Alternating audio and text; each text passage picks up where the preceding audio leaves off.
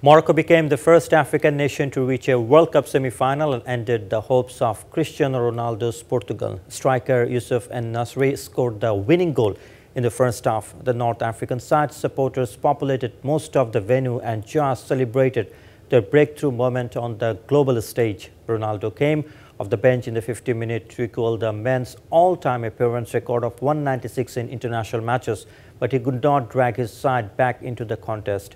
Morocco, who will face France in the last four, were happy to play on the encounter and grabbed the opener just before the break when Nesyri headed in from Siaya's cross.